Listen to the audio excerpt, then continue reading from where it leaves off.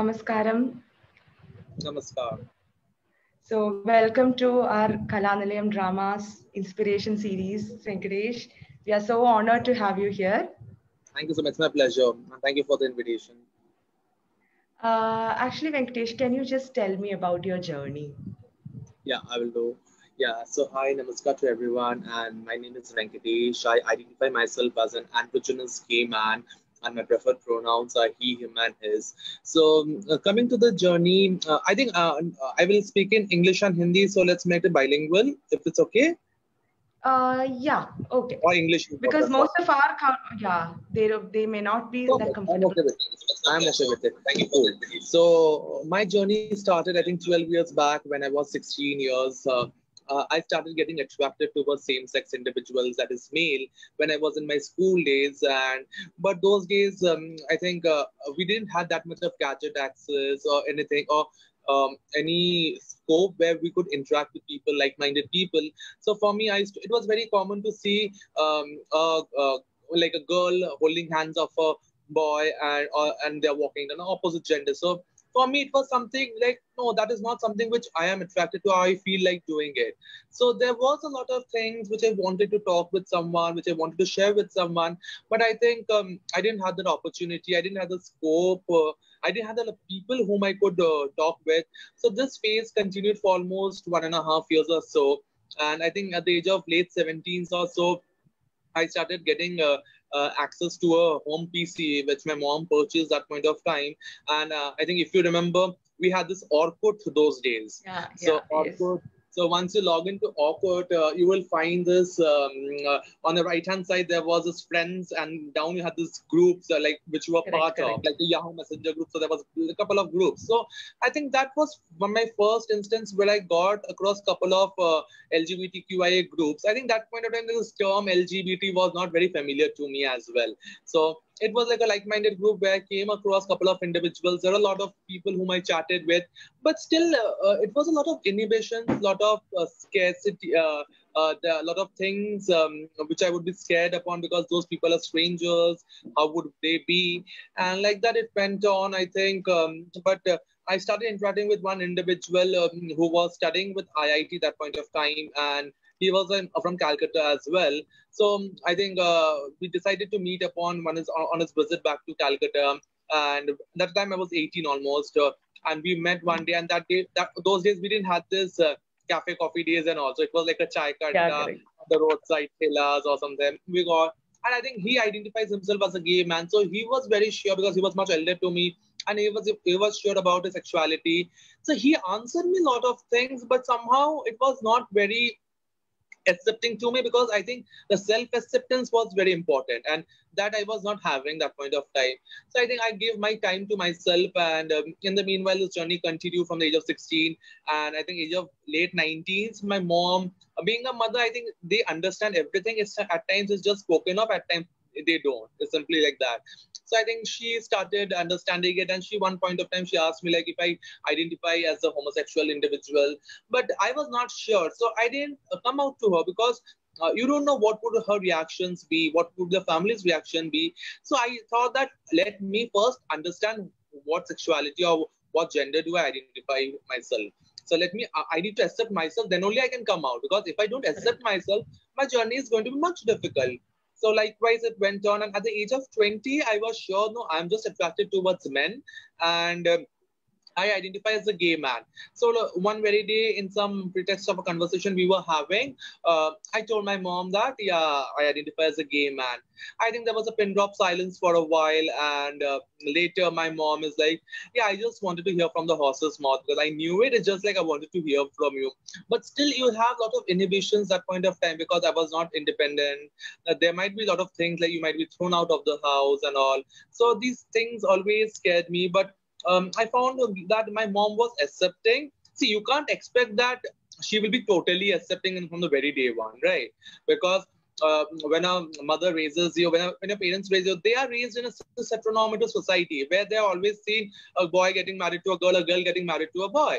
So these things were there. So for them, I always believe that if I took my 4 years to understand my sexuality, so I need to give them time as well. So because this giving them time is also required, because they need to understand it's not easy. We might come out in a day, but they also need to get used to it. They need to understand it, because these were not very common. These were always there, but it was not spoken of. They were not used to knowing it.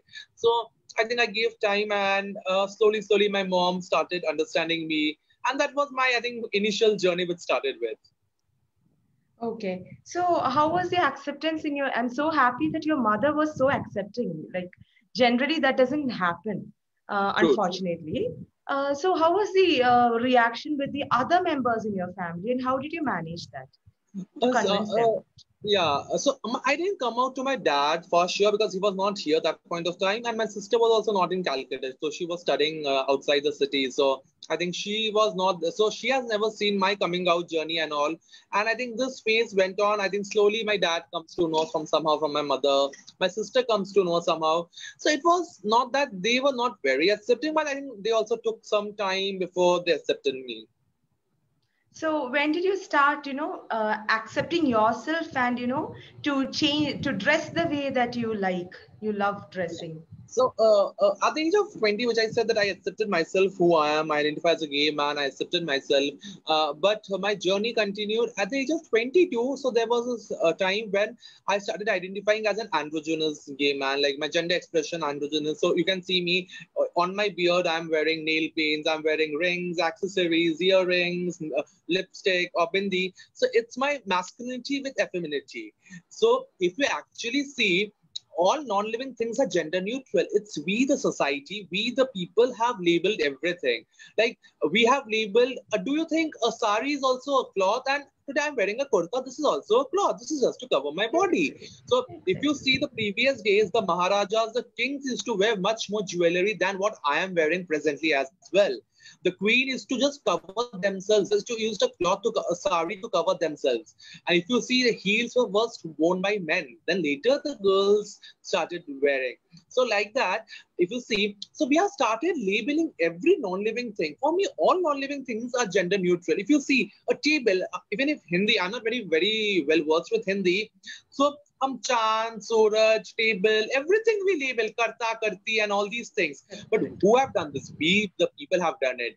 Today, for example, if you are going to a birthday, so for example, in your family, a 5-year-old child's birthday is there, so you are going. So how do we purchase the birthday gift? Usually what the maximum people we do, okay, if it's a boy, girls, blue for buy boys, yeah. If it's a girl, we will buy a Barbie doll. But Barbie do we really doll, yeah, know correct. if they really want to play with the same? No, it's just we want to do it because we are assigning it like this is the same. So likewise, for me, I have always preferred these are just a gender neutral things. It's just we have labeled it. And I always prefer wearing it. I love to wear it. First, most important is that it's not about breaking stereotypes. It's for me that I love to wear it. That is much more important. And then, of course, I want to break the stereotypes as well. And like today, for me, who are seeing here, if at least out of 10, one people get sensitive, that's very important for me because these are still a taboo. People don't talk about it till date. Correct. So how was the acceptance in the society? Did the society, seclude your family, or were they behaving in a very different manner to your mother and your family? Was that there? Yeah. See, of course, I won't say that 100% out of 100 would be accepting for sure. It's not easy journey. So it's not a struggle only for me. Of course, it's for my family as well because there are people, there are the relatives, society who started mentioning a lot of things. But I think somewhere at the end of the day, my mom knew that it was my son's happiness. See, I'm the only son of the family. I have an elder sister though. But still, it's that she knew that I don't want my son to get married to a girl. So there's no point to that. So when I know it, I accept it. And so there have been instances where family were not accepting the extended family members. And there have been relatives, there have been society who started questioning my mother. What is his way of dressing? What are the things? But what I told my mom is that It's just what my happiness which matters the most. Of course, I respect them, but is that they can't interfere in my personal life. Whether I don't want to interfere in, as likewise, I'm not interfering in their personal life. So likewise, I don't want their interference in my personal life about or to judge me like what I am wearing. So these things have to be. I was very clear and I made clear to my parents as well that see, you can't make everyone happy. If you, for example, if a marriage is happening, if Ambani or some Bachchan's family or someone get married, there will be someone who will be saying there is not, this is not up to the man, right? So you can't make everyone happy. What matters is my happiness. Exactly. So when did you start? So you had this journey and you accepted yourself, and people gradually started accepting you. So when did you realize that you must work for a cause? Okay. So I think this was soon after I came out to my mother. I think my journey always I wanted is that because there were many, which you could understand is my parents, my mom was very accepting and slowly my family was as well. So what I felt is there are so many people in the society who are really not able to come out or who are really not able to be the voice for themselves because still there is a lot of inhibitions, there's peer pressure, society pressure. Though someone wants, it's not easy. I always say, see, today my mom was accepting, but you can't expect everyone to be accepting. It's in a nation like India, it's very difficult if you identify one from the alternative sexualities and gender. So it's not easy. So always I wanted to be the voice of such unheard people. I don't want to be part of any organization by choice. And it's just what I wanted to do in an individual capacity. What I could do, I started doing in that way. Okay.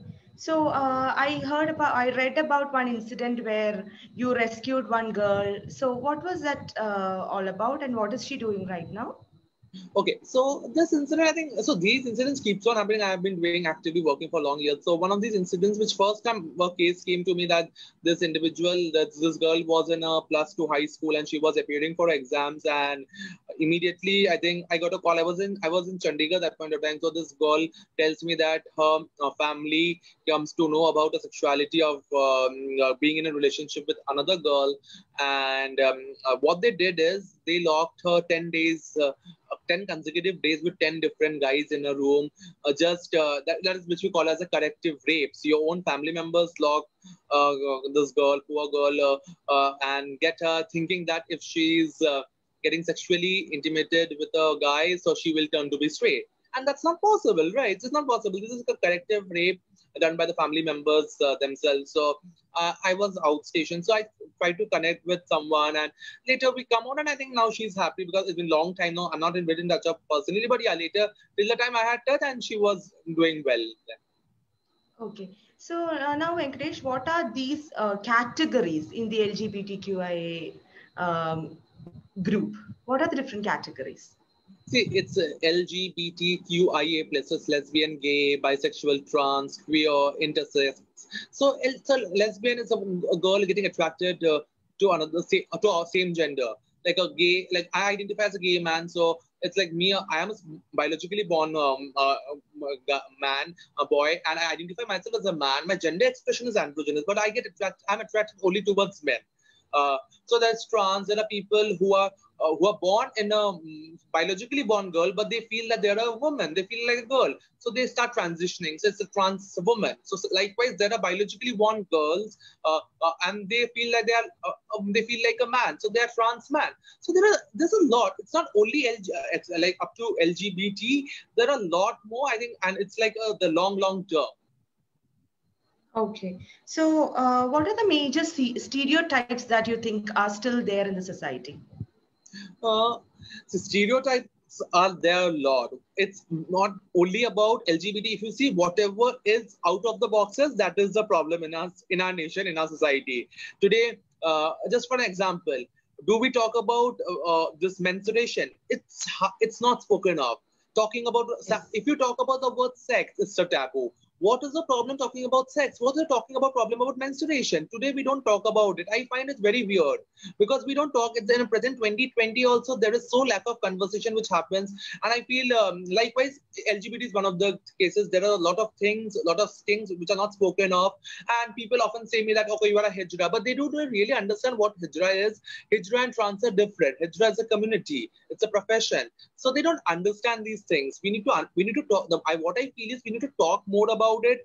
And there's a lot of taboo stereotypes which keeps on that. Okay, ye to alag hai. Matlab, and mainly what is that like? If you identify one from the LGBTQI community, then only you are a hijra chakka. So that is these things, but they don't understand, I think, and that's our responsibility as a member of the community or as an ally. If there are many people who supports the community, you don't need to be a dog to be a dog lover, right? So it's likewise, if you want to support a cause, you don't need to be a one from the community. You can support it in any which ways. So likewise, so there are so many allies I've been today who have been supporting the community. I think it's our responsibility. We can't expect everyone to be understanding, but it's our responsibility to sensitize them. Okay. So what activities do you do to do that sensitization among people? See, one thing is that on a daily basis, whenever I travel, whenever there are people who have any doubts, because it's always, see, today, if I go out like this, obviously people would be asking me things or people would be looking at me. And at times, I prefer to talk about it. See, today, main thing is that I don't really need to go and tell everywhere that, oh, hey, hi, I'm Venkatesh, I am gay. Today, no one tells that, okay, hi, I am Anuj and I am straight. They don't say that. My sexuality is not my identity, right? So, likewise, it's just like what I feel is that, but I still say that I'm an activist working for this cause, LGBTQI community, because still there is not much people who are speaking of it. And there are many people still having of the community, they feel scared to come out. The reason because it's we, the society, are labeling them. I find, for example, I will share 2 examples. For example, today we are a group of 4 or 5 friends, and there is one from the Northeast. You will often find someone would be saying, for example, I am telling you, oh, dekho, he's a chinky. This word chinky, this racism comment. Today, what happens is that I might tell you, but you don't know what that person is going through. Or today, for example, you are telling me in a group of 4 or 5 friends that, oh, dekho, wo chakka hai, wo hijra hai. So today, for example, I'm a discreet person. What happens to me is that, okay, you are making me more in the closet because I'm feeling scared. If I come out, so you people will be the one who will be making fun of me. So what I always say to my friends, I say to people, today, if there is a group of friends also, if such comments are made, we need to raise a voice and say, no, you can't say like that. Then many people say, nahi, hum to mazak ke liye bol rahe, we are saying for fun. Fun is fun, but these things today, if you stop them once, the next day when they try to say that, they will think before telling. Because I think these things are important, because there might be out of 5 friends, you don't know someone from the community today. On my face, it's not written I am gay. And today on your face, it's not written you are gay. You might be gay, you might be straight. I can't assume you, right? It's your own sexuality, own gender. So I can't judge you. So and it's a very wrong. One of the main stereotype is that, okay, if you are wearing accessories, you become gay. No, it's very wrong notion that you don't have to wear accessories. Or I have so many friends from the cisgender heterosexual community, men I'm talking about, who rape sari. And it's just like it. It's not that they are gays or they're bisexual or they're trans. No, they are heterosexual men who has a partner who's a girl, but they still rape saris. So it's just that you can't judge someone on the basis of their clothing or on the basis of their accessories. Or today, since I am wearing this, or you can't say no, he is gay. He might not be also. So these things we need to talk about. So how can, what age will one really come to know about their sexual orientation, or when will they really realize about it? That aspect. See, it's very, because always we'll try to nullify that aspect. No, whenever such a thought comes, we'll try to nullify. So when can someone really understand?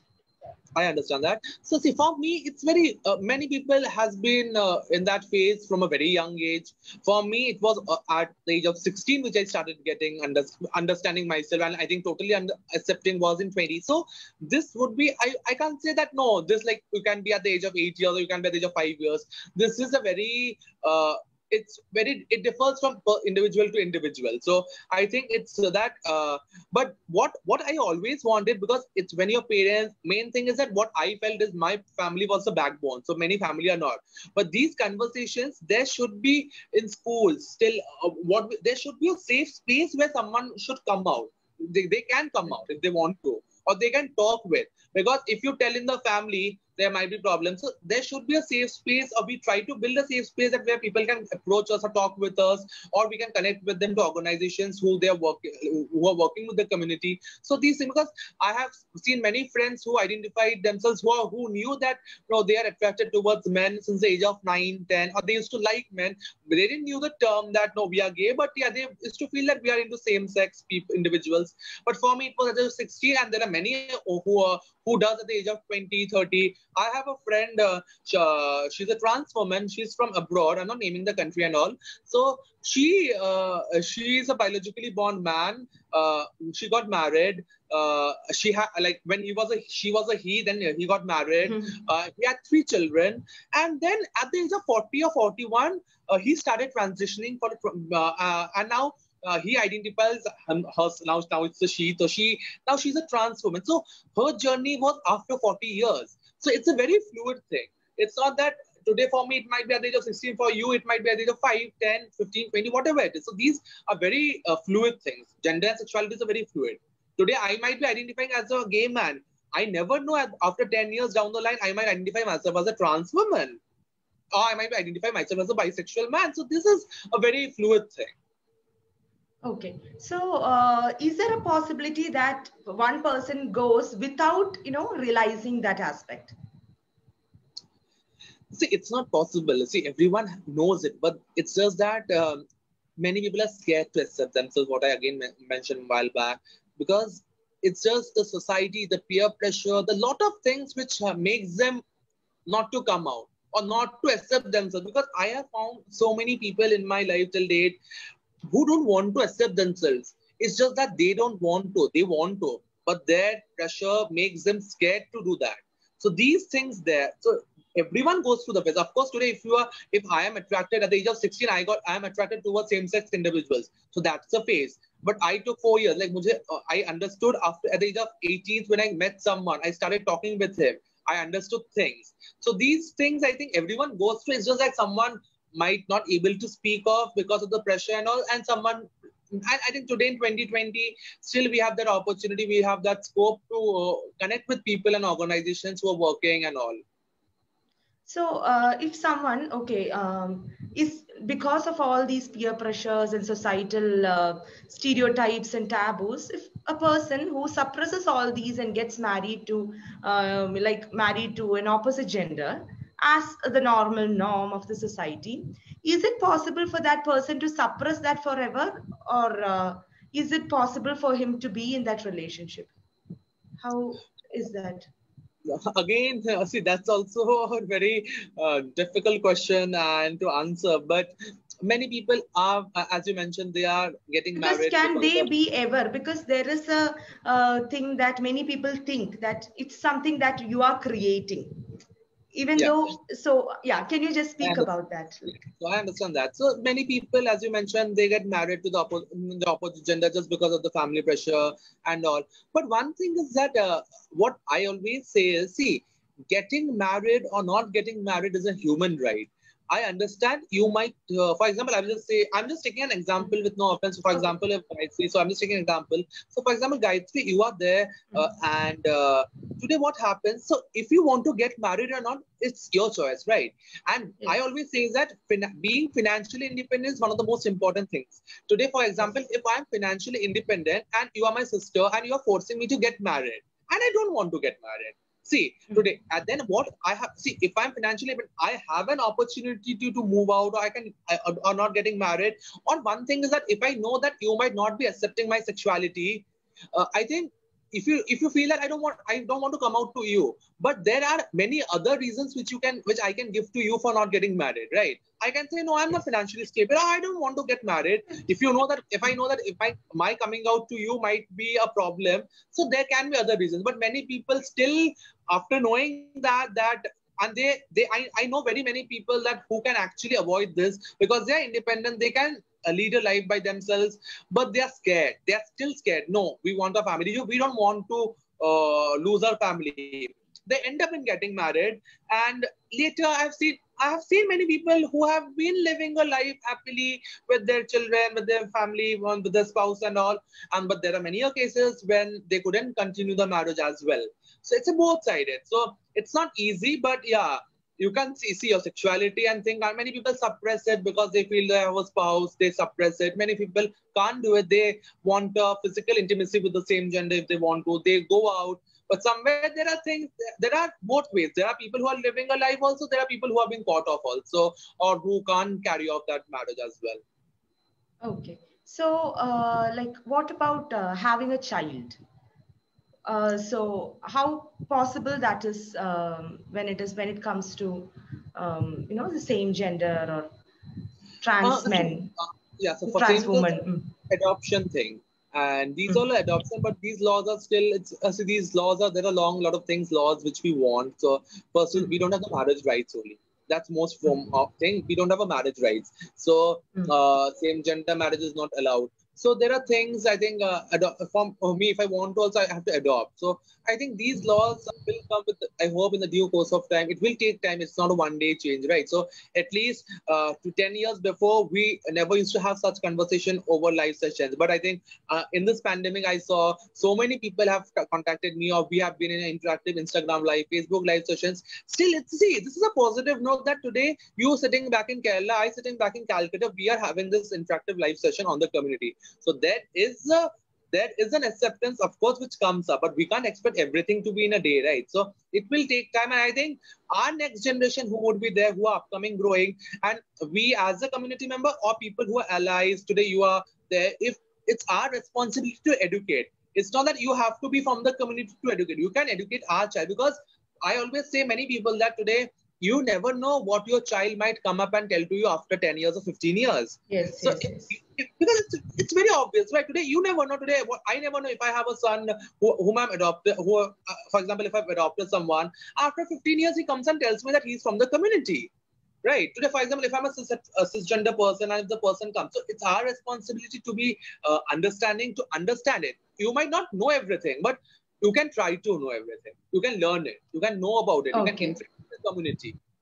Okay. So, another thing like, how about the childbearing capacity for a trans man, trans woman? Will that person be, completely a man with all the reproductive capabilities? Uh, but childbearing wouldn't be possible. Okay. Then, what all changes do you think are needed in the society? See, society needs a Required. lot of Mm, the society needs a lot of changes if we talk about it. See, now it feels immense pleasure to say Kerala has been one of the trans-friendly states. You can see in Kerala, so many trans people are given opportunities in Kerala, Kochi Metro, I found, and there are a lot more. But still, there are so much lack of opportunities for people of the community, and especially when it comes to trans, intersex people and all. Because see, today I identify as a male person, so my gender is male. So, for example, today, if someone is female, their gender is female, but there are trans people who has a problem with their gender identities. So they are like treated, no, tum to male, you are not a male, you are not a female. These words are being used. So, but where do the people go? Where these individuals go? See, the NALSA judgment was passed, I think, 6 years before in 2040. It's been 6 years down the line. It took so much of time for the government, even if you find the Indian Railways have started, for example, the male, female, and the other other gender, yes, yes, trans column, option. I think 3 years before. But the judgment was passed in 2014. And if you see the banking forms, everything, so they have started much later after 2014, much later.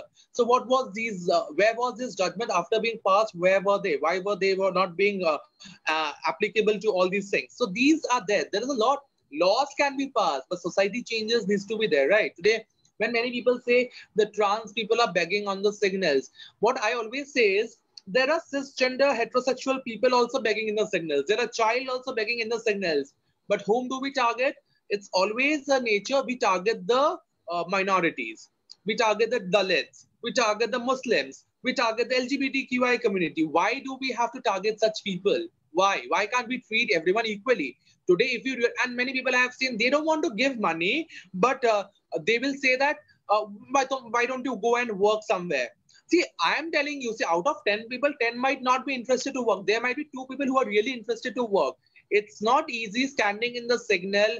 I will just share an example. Yesterday, I was going for a Halloween party. So I was in one of the signals, and there's this trans woman who was asking for money. Then I said, like, Behan, why do you ask money from me also, Behan? So I just started talking, conversing very interactively. And then she said, okay, which side are you going? I said, I'm going somewhere on, I mentioned the place. Then she said, can you drop me? I said, yeah, surely, please board. So I asked her to board the cab. Then when we were going in the cab for 15 minutes of journey, we were talking. Then I think we both were telling the same thing. See, it's not easy standing in the signals, begging in the scorching heat or in the rain just to go at each and every car and just ask for money. It's not easy. But why do? They have to do for eating and living. They need money. We all need money for eating and living, and we don't have that. So if they don't have that, they are bound to do begging. They're bound to do sex work. People say sex work is still a taboo. Why sex work is a taboo? Sex work is a work. Sex work is work, and people need to understand it, because no one wants to sell their body. They do it just because they want some money and they need to survive, right? Still, we don't talk about it. So I always say, people who are doing sex work, I never discourage them. I say, like, okay, you are doing it. If you are doing by your own choice and consent, there is no harm in it. You can be. There are many people who say that, see, he's from or she is from a very well-off family, but they are engaged in sex work. I say, if any individual, it's not about class, it's not about caste, anything. If an individual is doing into sex work, it's by their own choice. We have no question to ask them, no, why they are doing. There are many people who say that, oh, they are from very rich families, but still they want to do it. I say, like, why do we have to care for it? Whoever does it, let's accept it and let's be non-judgmental. Sex work is work and we need to accept it. And likewise, when these people beg on the signals, it's not easy for them. So they keep on doing it and people start telling them. Then I say, see, if you want to bring a change, why don't you bring a change from yourself first? Today, I can't expect, no, if Gayathri is giving a job opportunity to someone, then only I will give. Why don't I myself start that opportunity and then bring a change? It's very easy to say, no, but you give an opportunity, no. See, there, and at least you might not know the community very well, but you can approach people who can really give people. There are so many people who are working with there are so many trans people who are working with different organizations. There is a need of job. Everyone needs it. But yeah, there's this thing is there. When you go to education system, many people are just bound to leave their education because of their see, once you go to school today on a daily basis, if you are being targeted and bullied, saying that chakka, hijra, meetha, gur, these things, then where do these people go? They also want, when we talk about equality, let's be equal, right? Why do you have to go with the gender thing? And many people, I think recently there's this newly open education institution which is going to come up in Uttar Pradesh only for the trans individuals. So there are still many people who started saying that, see, आप लोग तो equality के बात कर, you are talking about equality and you are making a different educational institution for the trans. But my point is, then why there is a different education institution for the girls? Why there is a different education institution for the boys? So I find, if there can be for boys and girls, why can't it be for trans as well? Because if they are coming to boys' school or if they are coming to girls' school, they are being bullied. So if they find their own space, safe space for themselves, there is no harm in it. If a trans individual I have seen, if they are going to the male washroom, they are being bullied. If a trans woman is going to the female washroom, they are saying, you are not allowed to come here. So where do they go? Till date, we don't have gender neutral toilets in maximum places. If you see, maximum airports do not have a gender neutral toilets. Maximum places, hotels, they don't have a gender neutral toilets. So what is this? So we have to bring these changes. We need to talk about it and we need to make a society. If we need the safe space, if we need to bring a change, please bring from ourselves. Okay. So what are the activities or groups or organizations that are working in this direction? So if anyone, would interested can benefit out of it. See, there are several organizations like Humsafar Trust is one of the one which have been one of the oldest organizations working with the community. And I think now it gives me pleasure that there are so many states even and who has their own organizations. Kerala has a couple of organizations which have been working. I have individual friends who have been associated with the community works there. So now not only the metropolitan cities, the two-tier cities, and even the small districts also having organizations who are working for the community, and people, if they're having issue, can surely reach out to them. And if you want, you can get in touch with me as well any point of time. And many people, if anyone has a thing to share or they want to get in touch with me, they can feel free. I can try to connect in whatever way possible. Okay. And Venkatesh, so this question I asked to everyone, okay? So what is happiness for you? What is happiness to me? Okay. So happiness, first of all, is being myself. It's if I am being myself, that is happiness for me. If I am separate, that doesn't bring me happiness. For me, happiness is my family, my mother, my family, because they are the one who really matters to me. They have been my backbone. So for me, my mother, father, my sister, and my aunt, these four members are the most happiness. My joy is from them because they have been there throughout my journey. So I always want if they are happy, I'm also happy. It's something like that. And for me, happiness is food. My happiness is traveling. I love to eat. I love to travel. So for me, these are happiness. Rest, everything. See, there are things ups and downs, of course, but for me, food, travel, my family, and myself. That's only. What I do is if I am bored, I just self-pamper myself. Self-pampering is like I have gone to buffets, eating and going to buffets, and I'm like a table for one, and they're like, okay, you want to eat alone for 2 hours? I'm like, yeah, why? Why there's harm in it? I want to self-pamper myself because that gives me happiness. I think I try to do that. That's so great to know. So Venkatesh, I hope and wish from my heart that what you're fighting for, let that get all the required attention, and let your community also be accepted just like the other two genders in the society. And thank you for joining us, and it has been a great pleasure speaking to you, and in fact seeing you with with a happy face and smile. Thank you so much for inviting me over, and it was really an honor to be here on live with you, and wishing you all the best for your theater group, and hope to connect with you soon and see you sometime after this pandemic in Kerala very soon. Yes, sure. And Venkatesh, yeah, I forgot to ask, hey, are you into any arts? Since we are an artistic group. But okay. Many people say that you are like you one of the most famous most common question which I get from everyone is, are you a dancer? Dancer, yeah. Yeah, but yeah, I'm not. Okay. Thank you, Venkatesh. Thank you for joining us. Thank you so much. Namaskar.